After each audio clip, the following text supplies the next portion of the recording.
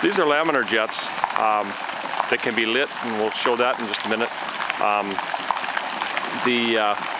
It's a perfect stream, and complement, give you a little bit of noise to soothe the kids, have fun playing in them.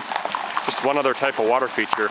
You know, as we look, basically they arch. They probably, you know, keeping a good stream, you can get them to go, you know, 5-6 feet in the air. If you start to get them much larger, they start to break up, and you start to lose the perfect stream, which makes it so the light doesn't transmit as well.